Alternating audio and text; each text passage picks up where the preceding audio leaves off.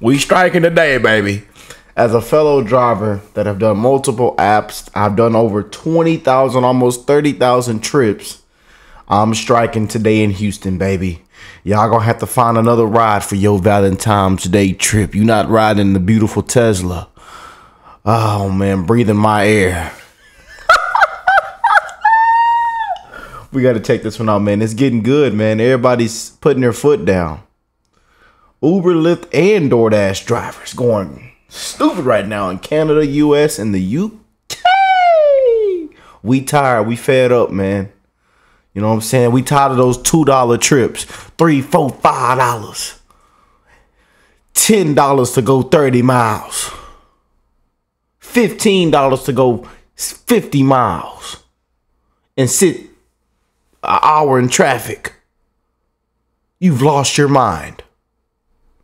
We drivers are fed up. We check out this video. Let me see what they're reporting on the news. You know, I'm not really a huge news fan, but when it comes to putting our foot down and protesting and showing what's going on, I love to see that. Today, with thousands of drivers for rideshare and delivery companies in Canada, in the United States, and the UK, all expected to put things in park today.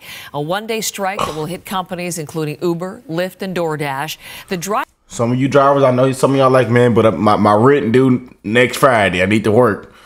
You need to put that car in park. You the problem. We need everybody to put their foot down. Of those companies. But nah, if the rent due tomorrow, though, you might need to be out there. I ain't gonna lie to you. Shit. You might need to go out there and at least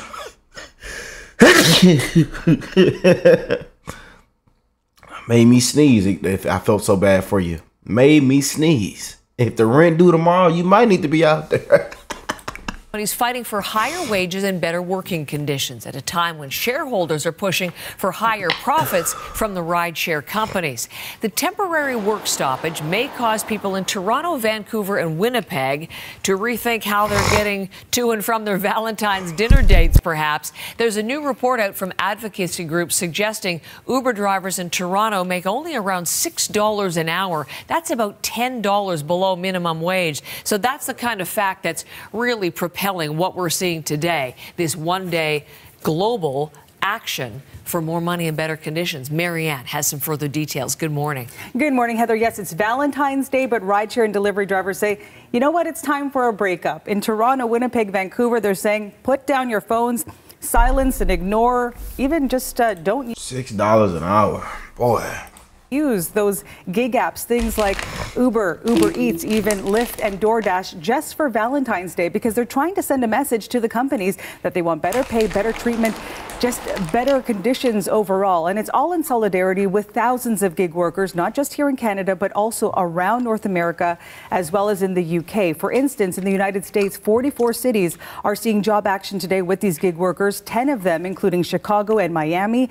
There's drivers there not picking up anyone and bringing them to and from the airport for a 2-hour window. In the UK, for instance, delivery drivers there for... Oh, I couldn't find a ride. I was trying to get down and catch my flight to go see my lovely wife. And I just couldn't make it to the airport. 5 hours will not be picking up or dropping off any deliveries. Now, here in Toronto, later this morning at 9 o'clock Eastern, this is the largest rideshare market in the country, and drivers will be heading to Toronto City Hall today to stage a bit of a strike there, and from there, they're going to continue on to the head office of Uber. Again, this is all about sending that message that they want better treatment, particularly better pay. We spoke with one gig worker. He's an auto share driver, and he had this to say. Recently went out for a shift last week, 2-hour shift, and the total earnings for that shift were $5.40. So I can speak in experience that we are facing a crisis as workers right now. At a time where life is increasingly unaffordable, it is absolutely abhorrent that these kinds of earnings are allowed to continue in this province. And so it is just very difficult, as you heard, for many of these gig workers to make ends meet. Rideshare also has challenged Uber's claims that Drivers in Toronto make just over $33 an hour. Rideshare says in actuality, once you take away all of those expenses, as you mentioned earlier, Heather, they actually only make just over $6 an hour, so very little money. We're going to talk more about that. It's quite an interesting study that we'll get to as we continue to cover this today. $6 an hour. I might as well just put me in shackles and hang me up on the tree. But in Canada, in some parts of the country, there is legislation to address some of the issues in the gig economy. Is there not? Yes, there's a new legislation that's not yet taken effect in Ontario as well as in British Columbia. For instance, in British Columbia, once it takes effect sometime this year, it's supposed to happen early 2024, so very soon, they're going to see better conditions for these workers as well as better pay, bringing them just over minimum wage. In Ontario, new legislation, which has not yet been enacted, would also bring them up to the provincial minimum wage, which is about $15 an hour in that province. Here's more from one economist who's been studying this. There are definitely kinds of workers who spend only a couple of hours at a time working in this, where they might have another job or they might be on a kind of paternity or maternity leave. The fact of the matter is, if someone spends 90% of their working hour driving for a particular company, are they really an independent contractor or are they actually an employee?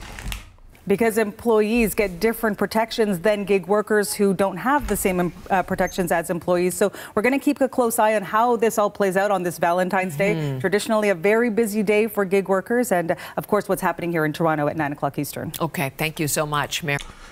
Oh, man. They striking, y'all. Comment down below if you striking. We got any drivers out there that's watching this that's striking? I'm striking from the studio. Yes, indeed. I'm not out there. You know what I'm saying? Over here in good old Houston, Texas, baby. We is striking. We tired. We fed up, man. We sick of the nonsense.